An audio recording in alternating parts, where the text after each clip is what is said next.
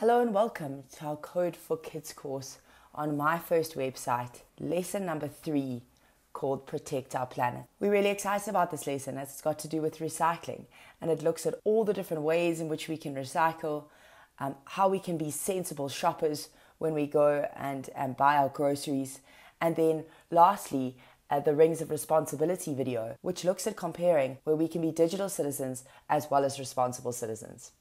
Alright, let's get straight into our first tab on lists. Task number 1 is exactly the same as all the other tasks, and remember, we're here at the bottom. We can move through using the little links at the bottom as well as the tabs at the top, so it looks like a website, as well as being able to open and share it with teachers, with friends, with parents, as well as with principals or management at the school. So we're going to start on the two types of lists that there are. There are UL and OL. The UL list stands for unordered list, and the OL list stands for an ordered list. The LI are list items, i.e. all these little things that are in the list. So here we have a UL, which is an unordered list of bullet points, actually square bullet points, and then the list items is where we're going to write those bullet points. Let's have a look at task number 2. Change the square to a circle below. So here we're going to write the word circle. And we're going to see on the right hand side it changes to open circles.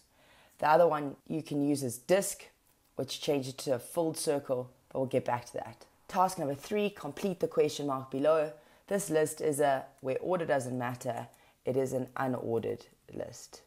Task 4, change the type to A. At the moment, the type is 1, and we're going to change it to A, and then it goes A, B, C, D, all the way down there. Where order is important, we know that this is the first, second, third, fourth, and so it is called an ordered list. OL and UL are called opening tags, and they come at the beginning, so we can see them there, OL.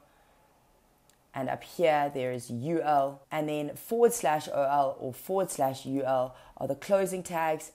What is the difference between the opening and closing tags? Well, you can have that discussion with your learners, and that would be the /. In between that are, as we mentioned, the list items.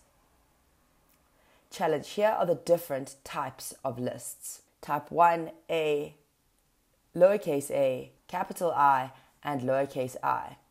And then we've given a picture down at the bottom here. Can you change your list above to look like the highlighted one in the image?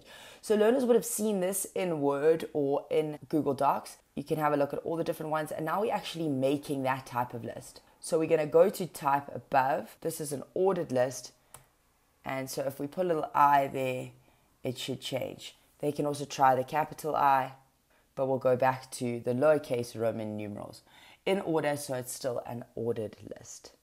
Okay, that is our first page. We move over to shopping. We're going to be sensible shoppers here. Remove the question mark and write your name. They're getting used to that. This is always just a repetitive task that all learners can do without any assistance.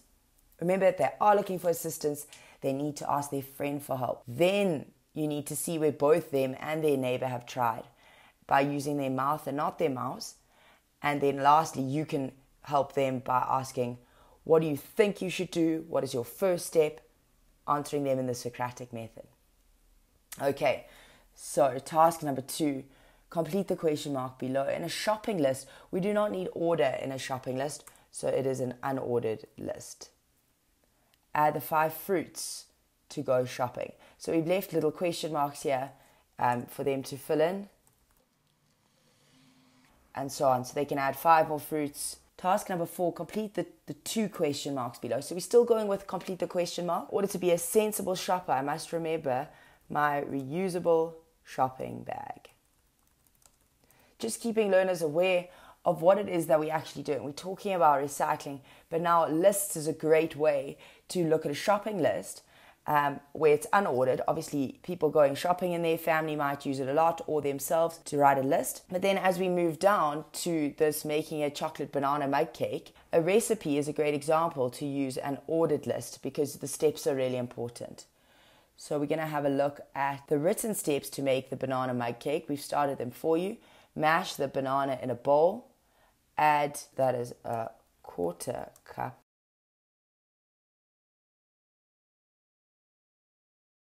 Add the 1/4 cup of peanut butter and the egg together. Mix 2 teaspoons of sugar and 3 teaspoons of cocoa powder. So here we are just filling in and we are writing out the recipe in full. So mix the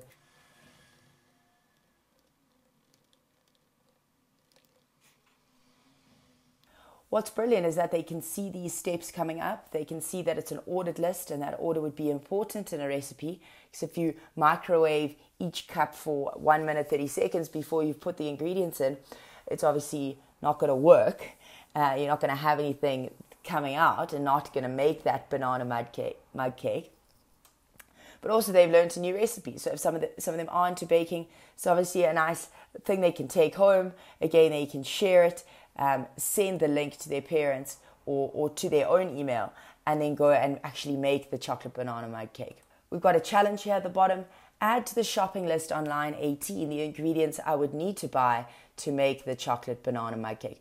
So what we want them to do is link the difference between the ordered and unordered list. Here I'm using an ordered list. What we want them to do is go back up here and add, they might have already had banana here. We want them to add all the ingredients they would need to go shopping from the recipe up here into the shopping list. It's a very realistic task. Obviously, if you're taking ingredients from a recipe, you would put it onto your shopping list. So we're trying to make these tasks as relevant as possible. Right, moving on to recycling. Protect our planet. Here we are looking at ways in which to protect our planet. We've got the task that explains the 3 different words. We've got reduce, reuse, recycle. So leading in from the shopping bag, we can say that a way in which we can reduce our consumption is to not buy shopping bags every time we go, to not buy straws is a big one. So we want them to go and research what reduce, reuse, and recycle mean, and in just one sentence, they can put their definition there. You've got recyclable materials and non-recyclable materials. We've had ordered and unordered lists there again. And we want them to, in task number 4, to change it to an unordered list, because the recycled material is, the order does not matter. So we need to change that to a UL and a UL. Cling wrap or plastic wrap is also not recyclable. Now we get into the recycling process. And what we want from here as challenge number 5 is to make this an ordered list, both the opening and the closing tag, because this is the recycling process is labeled here in this GIF, and it's obviously very important that this is in the correct order. Change the ordered list and complete the question mark. So we've got truck dropping off materials at a recycling depot, humans organizing the weight, rotating discs separating cardboard from waste. Rotating discs separating, we can see here we are at number 4, and so we need to look there, and that is, the question mark is paper.